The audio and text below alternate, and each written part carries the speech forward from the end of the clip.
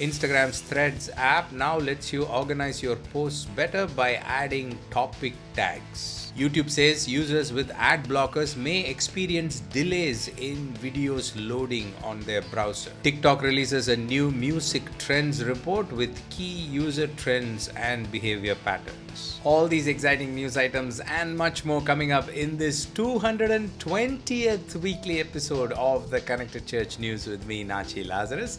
Welcome.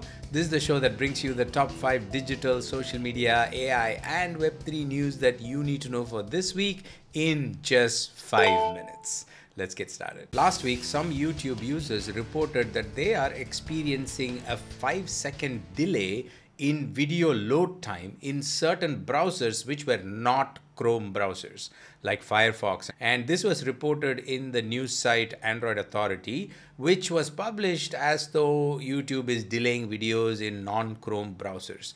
But later, YouTube has issued an official statement to that website clarifying that it is not about the browsers, but it's about ad blockers, which is a whole new interesting angle to the story. YouTube says we've launched an effort to urge viewers with ad blockers enabled to allow ads on YouTube or try YouTube Premium for an ad-free experience. Users who have ad blockers installed may experience suboptimal viewing regardless of the browser. So is YouTube penalizing users for having ad blockers? Meta has announced that they are opening up access to their content library and API tools for independent data research. They have partnered with ICPSR, which is Inter-University Consortium for Political and Social Research, to allow researchers to analyze that data. This is Meta's effort to be more transparent and also be confirming to various regulatory issues that they have been facing. After 2018, Meta allowed only restricted access to all the data, especially after the Cambridge Analytica thing that they faced. But now they seem to be opening up again, which is a good thing. And if you are a nonprofit focusing on any kind of data research for social causes, then you might want to make a note of this information. TikTok has released a new report called Music Impact Report. If you are in music ministry or if you are in a non-profit that focuses on the music space, then this is something you might want to pay attention to because it has a lot of interesting user behavioral trends and patterns. This report was put together by an organization commissioned by TikTok called Luminate. So it has a lot of information about how TikTok is good for music discovery. But leaving those aside, if you just focus on the user behaviors and pattern, then you will glean a lot of insights from this report. For example, it says how people are willing to spend across music related categories.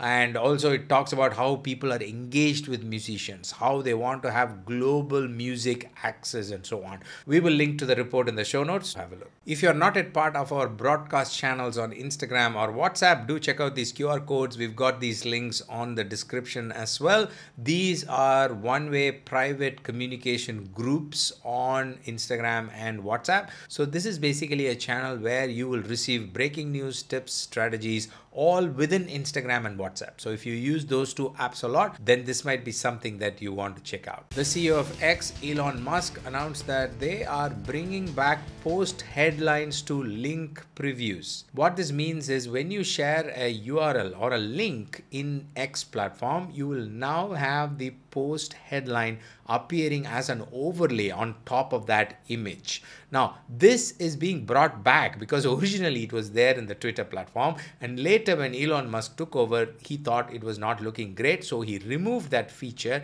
and said when you share a link, all you will see is the preview of the image. But the problem was when you see an image, you didn't have a context of what that image was saying. So that headline or 1 or 2 lines describing the story was missing, and now they are bringing it back, which is a good thing. If you use X platform for your ministry, then you will start seeing those post headlines. Threads app is testing a new feature which will help you organize your posts better on the platform. You can now tag your posts by topics, which is an interesting experiment that they are starting in Australia. As per the CEO Adam Mosseri, in his Threads post, he said, we are rolling out a test in Australia that lets you tag topics on Threads to categorize your post by interest or theme. When you post your thread, just right below your post, you will see a hashtag button. And if you click on the hashtag button, which is like a regular select your hashtag type of thing that you've seen on Instagram,